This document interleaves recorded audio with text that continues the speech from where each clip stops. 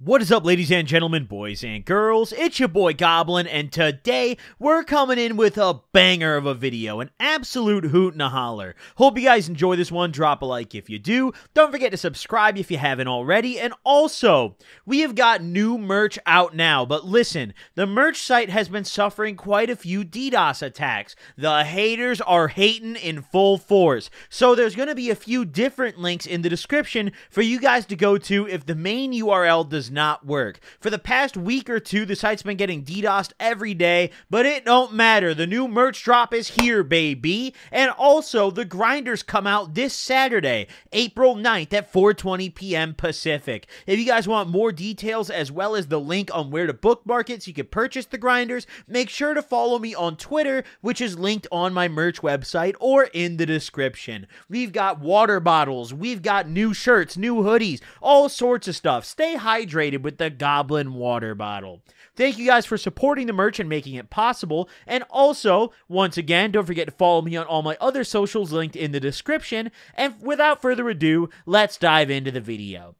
So this is a remake of a very old video that's been private for a really long time. I assume that the vast majority of people here right now have never seen this video, because this video is almost 6 years old and has been private for about 5 years now, give or take. I mean, this is an ancient artifact video. So I figured we would pull this out and remake it, because I found this one to be a pretty good story, and also I kind of wanted to talk about the effects of combining these two drugs. So, as the title states, obviously I did some blow while I was tripping, and this was actually my first time doing this, all the way back in 2016. I was still in my junior year of high school, and I was still going to the alternative school with my friend Ashton at the time, and on this particular day, he had hit me up after we got out of school and asked if I wanted to hang out.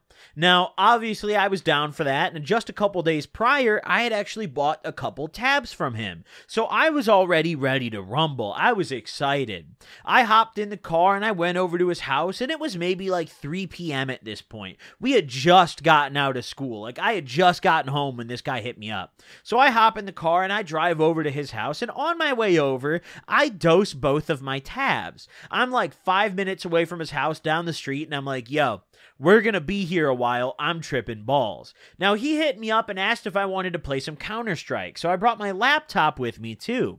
And we didn't really have much of a plan on this particular day. We were kind of just gonna trip balls, play some Counter-Strike, and that was really it. He had no one else home at his house, and he had a super nice house. I mean, this guy's family was ballin'. I don't know what the fuck kind of Soprano shit his dad did, because the guy, no one ever knew what he did, and he was never around. But god damn it, they had the sickest house out of any of my friends I've ever had. Like, I shit you not, this guy genuinely lived in a mansion. Like, it was insane. So I went over to his house. We would go over there fairly often to hang out, and you know, I get there and it's just him there.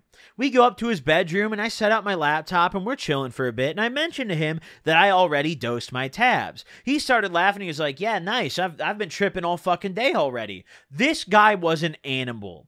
For those of you guys who are newer to the channel, you might not be super familiar with Ashton, but he was a longtime friend of mine back in high school. Very good friend of mine. He actually passed away a little over 5 years ago now, but he was a very, very good friend of mine all the way until he passed. And he was an animal. I mean, when I say, like, this guy was a real druggie, I mean it. I have never seen someone do drugs like he did and still function. Like, it's not like he would just be sitting at home strung out. Like, no, this guy would go to school. He would get shit done. This guy would code while he was fucked up. This guy was like a mad scientist when it came to drugs. And he would be on every day, whether it was ketamine, some opiates, acid. He would be on something from the moment he woke up till the moment he went to bed. I mean, this guy was crazy with it, right? So he made me look like I was borderline sober. I mean, and that's crazy to think about, because I was a fucking tweaker back then. But either way, so I went over to his house, and he'd already been tripping all fucking day, and I had just dosed. So we get into our first game of Counter-Strike, and we start playing a little bit, and by the end of the game, I was coming up pretty hard. I was like, yo, fuck yeah, dude, I'm feeling good. His tabs were always so fire. I mean, he had the best tabs I've probably ever done in my life, and consistently. And I just always had a good trip on his shit. So I was feeling the come up, and I felt that euphoria start to come over me. And I remember the visuals getting nice, you know, and even though we were inside, I remember it was still a really nice day outside, and the light coming in from his bedroom windows was super bright and super nice, and it was just gorgeous. I mean, the vibes were on point, you know? Now, the only thing holding me back this trip was I didn't have any weed. I mentioned that to Ashton. I was like, yo, you know anyone who could, like, come serve or something? Because he was on probation at this point, and he didn't really smoke. He smoked, like, once a month, literally the day he got drug tested, right after the test, just because it was the only time he could smoke without worrying about pissing dirty for his next test. So this guy would smoke literally once a month, but I was still, well, I guess this phase never really ended for me except for when I was on probation, but I was still heavy, daily smoking all day long, right? I still am to this very day. In fact, I'm stoned out of my fucking mind right now, but that's beyond the point, all right? Back on topic. So I asked him if he's got anyone who can bring some weed through for me, and he's like, I could ask around, but if you want, we could do some coke instead. Now, I was intrigued by this for a couple reasons. First off, I hadn't done very much cocaine at this point in my life. I'd only done coke like a few times at this point. I mean, maybe not a few. It was probably like, I'd say 10, give or take at this point. However, compared to the amount of cocaine I did later in my life, that is absolutely nothing. I got to the point where I was doing coke 10 times a fucking day. Way more than that. So, I mean, 10 times total is rookie numbers at this point, right? But I had also never done it while tripping, so I was intrigued when he suggested it, and I said to him, I was like, well, how the fuck does that make you feel?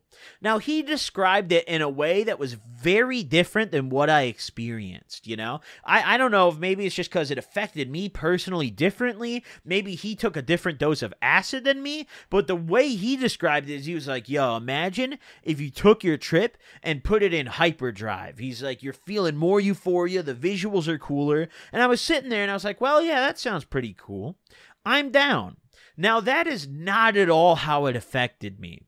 But that's how I went into this expecting it to be. So he chopped up quite a few lines. He chopped up probably 3 or 4 lines on his desk. And, you know, how the room was kind of laid out is he had a tiny little desk he was set up on. So I was sitting on his bed with my laptop, and he was sitting at his desk. So I'd have to get up and, you know, put my laptop aside and go do a line. So he did his first line, and then he called me over. He was like, yo, come take this shit. So I came over and I took a line. Now, at this point, I was really coming up. Even before doing the line, I was really coming up. Because it had been maybe an hour and a half since I'd dosed, right? I'd been at his house for an hour and a half, almost 2 hours, I'd say. So I was really, really on the come up. I mean, I was starting to enter my peak a little bit. And I didn't really know how this coke was going to affect me. So I did the first line, and I went and I sat back down, and not even a couple minutes passed, and I already started feeling different. Now, as Ashton had told me, the euphoria that I was feeling got really intense. I mean, I almost felt happiness pumping through my fucking veins. It was crazy. I was giggling at the dumbest shit, laughing my ass off. However, the visuals were way toned down. I mean, prior to doing this line, I was having really dope visuals.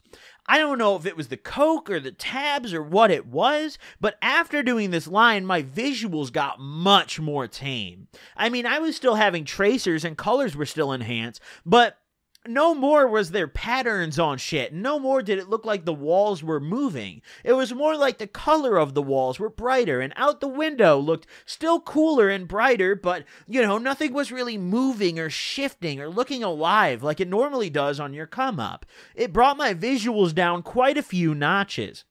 The other thing that I found interesting about it was the mental effect. Yeah, I felt a lot more euphoria, and there was dopamine flowing all through my fucking body. However, I was able to think I almost want to say more clearly, because whenever I dose on acid, and especially on the come up, I almost become like an inbred. I almost become like 50 IQ points less than I normally am. I can think and do basic tasks, but I can't really like actually plan things out or do any complicated tasks. I have almost this fog in my brain whenever I dose, but it's not necessarily a bad thing, and I don't mind it. It's just I'm aware that I can't do very much, and I'm not, my sentences are very short and stupid and to the point. Now, once I did this line, I almost felt this mental fog get lifted. It was weird because I knew I was tripping, and in my body, I felt it. But in my mind, I did not feel it. I was much more coked out in my mind than I was tripping, and it was a really strange experience. It was really cool at the same time, though, because I appreciated the fact that I maintained that kind of dopamine happiness effect that acid gives me. Personally, that's one of my favorite things about tripping. Like, sure, the visuals are cool. Sure, you could talk about some dumb shit. The giggles are cool. But just that genuine euphoria.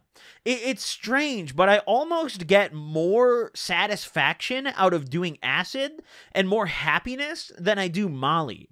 I don't know if it's just because I really fucking love acid and I'm huge into it or what it is, but I just get such a rush of joy whenever I'm having a good trip. And this Coke definitely amplified that. It's like it took all the visual and mental effects and just squished them into my fucking veins and said, yo, let's feel good. And I'm not gonna lie, I was feeling great. I loved it. And I was starting to perform better on Counter-Strike too. I mean, I'm doing fucking great now, dude. I'm smoking kids. So we're chilling out for a little while longer, and, maybe another hour went by, and I noticed that the euphoria feeling was starting to calm down. However, my visuals weren't really returning. I was definitely coming down off the Coke, but it felt like it was bringing the acid trip down with it, In a weird way, the Coke almost made me come down a little bit, and I didn't really like that. So I mentioned to Ashton, I was like, yo, do you have any more tabs? Like, can I cop one off you or some shit? And he's like, yeah, I got you, no problem. You want to redose? So we both redosed again together. He gave me another tab free of charge. He's the homie. And we both fucking redosed again. Now that redose sent me to Jupiter. It's like, the initial 2 tabs that I took as I was pulling up to his house, they were like loading up the rocket with fuel. But we made an error and there wasn't enough fuel. So the cocaine brought us back to Earth, and that extra tab was the last bit of fuel, because I went straight to fucking Mars, all the way to Jupiter. I met Zachary Jupiter up there, okay? The king of that fucking planet. I'm talking out of my mind. I spent all fucking night at this dude's house. His parents came home at one point, later into the night, and we were still sitting there just twacked out of our fucking minds. His mom came in the room and said hello at one point, and I looked at that woman, and I must have had the craziest look of horror, because she left very promptly. I remember I was just staring at her. I was like, yo, his parents are home? And I was like a little nervous for a second, but I could just only imagine the look on my face with my fucking bowling ball pupils. I mean, she came in and dipped out immediately and left us the fuck alone for the rest of the night. Now, later into the night, I was starting to come down a little bit, and I really wanted to smoke, so I started hitting people up. I was Snapchatting everybody trying to find some weed. I mean, I was fucking desperate. Now, I was looking all over the place because, the coke was cool, but I didn't really want to kill my trip quite yet and do that again. I was waiting to do coke again, do another line later on in the night. Ashton had been continually doing lines this entire time, but after that first one, I kind of stopped for a little bit and was like, I'm just going to enjoy my trip for now. So I'm hitting people up left, right, and center trying to find some weed, and finally I find someone who's willing to drive and serve. So they do. They pull up, and they pull up into the cul-de-sac that Ashton lived in, and I popped out of his house and ran and grabbed a little 20 sack. I mean, some bullshit, dude. Trash-ass weed, okay? But you know what? You couldn't be picky back then. At that age, I didn't have the plugs like that, dude. I can't be picky. You could put some Reggie in my hand, and I'd fucking smoke the shit out of that weed, I was not a picky guy back then. I couldn't afford to be either, so I grabbed the 20 sack, and I went back into Ashton's house, and I realized that I had no fucking wraps. So I'm sitting there, and I bring it up to him. I'm like, yo, bro, do you have any like wraps or something? And he's like, no, but I have this bowl you can use. I smoke fucking synthetics out of it a lot, you know?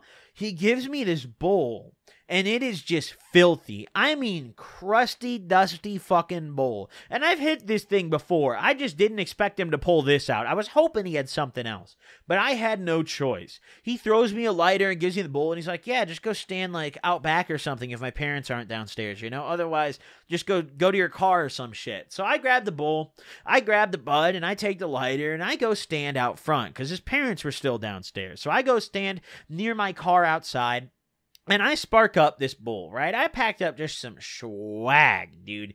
And even despite how trash this weed was, it still elevated my trip. I was coming down pretty smoothly at this point, but after ripping a couple bowls out of this, I was right back on the rocket ship. I mean, the visuals were kicking right back in. I had come down quite a bit prior to this bowl, and I wasn't really seeing shit besides, once again, enhanced colors and maybe slight pattern movement, you know? After this bowl, it was full throttle again. I mean, full-on beautiful visuals. So I went back inside and chilled out and played more Counter-Strike. Now, probably, I'd say another 30 minutes went by. We only played one more game, and he offered me another line. He was like, yo, I only have a little bit of this shit left. Let's go out with a bang. You know, let's take some fat fucking lines. So he chopped up 4 lines, 2 for each of us. And he does his 2, and then he passes me a bill and, you know, kind of motions for me to do my 2 lines. So I oblige. At this point, you know, I was still tripping pretty good, but I was kind of down to wrap it up. It was getting late at night. I'd been at this dude's house for a good, like, fucking 8 hours at this point, you know? So I was like, okay, I'll do some blow, you know, maybe bring me down a little bit. So I did those lines. And once again, just like earlier, but not quite as intense, that euphoria just started shitting on my veins, dude, in a good way. In a good way, just flowing through me. That fucking rush, dude, that just, But I mean, mentally and visually, completely smacked down out of the air. I mean, I am like a grounded airplane mentally and visually. There is almost no trip activity going on anywhere except deep in my heart, in my soul, if you will, you know? So those lines, as crazy as it sounds, really helped, you know? I mean, obviously, they didn't bring it down in a way that Xanax would. I think they more so just altered the trip experience, you know? Maybe bringing me down is probably the wrong term for it. They just really changed what the trip was like in a way that was pretty cool, honestly. Would I recommend doing this? No, honestly, because coke is expensive and it kind of kills your trip. So it's kind of a waste, but you know, it's something cool that I tried and felt like I should make a video about. So hope you guys enjoyed this one. Drop a like if you did. Don't forget to subscribe if you haven't already. Check out the new merch drop available now. Thank you guys for watching, and I'll see you guys in the next one. Peace out, gamers.